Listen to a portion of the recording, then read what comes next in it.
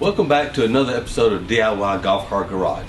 Today we're going to be working on a 1992 Club Car DS, and we're going to be changing out this little boy. That's the Ignitor, located on the front of the engine. To get this thing done, we'll need a 10mm socket, ratchet, and extension, and since it is on the front of the engine, some gloves. So let's get started on this thing, get it out. Okay, we have removed the body off of this 1992 Club Car DS so that you can actually see where the Ignitor is located. It is located front of the engine, down at the bottom, and it's right behind the RPM limiter, which we'll have to be taking it off too. Alright, now then we'll take our 10mm socket and we'll go ahead and remove the RPM limiter.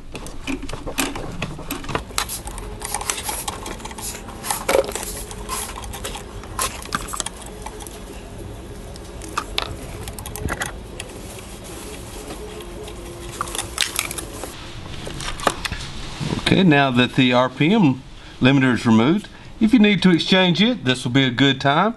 There it is off to the side. And now we have one more bolt in the back that holds the bracket on.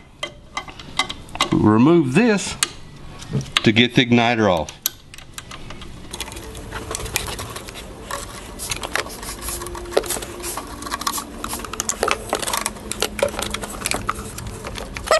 Here is our Ignitor.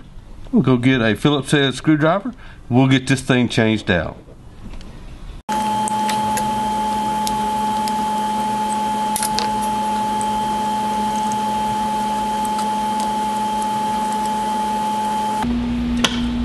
And we'll plug it up and put it right back together.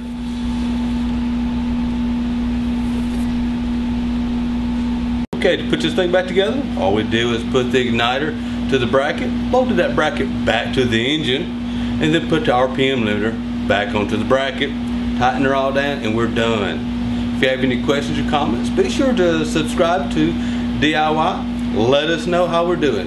Talk to you later.